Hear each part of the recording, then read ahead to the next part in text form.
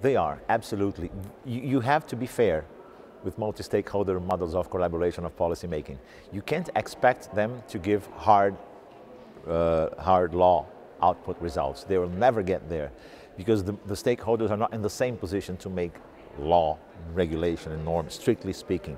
But they are a process of maturing the debate, absolutely. And we clearly see, if you take the last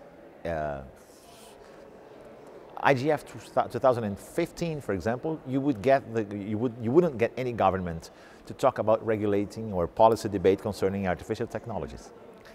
Now it's on the agenda of every government. So I believe this debate has been built through a multi-stakeholder model. It was nothing out of the blue. It came from this multi-stakeholder debates, where law is a little bit softer, where trends are presented, where nothing is very solidly constructed from the legal standpoint, but where agenda is pushed.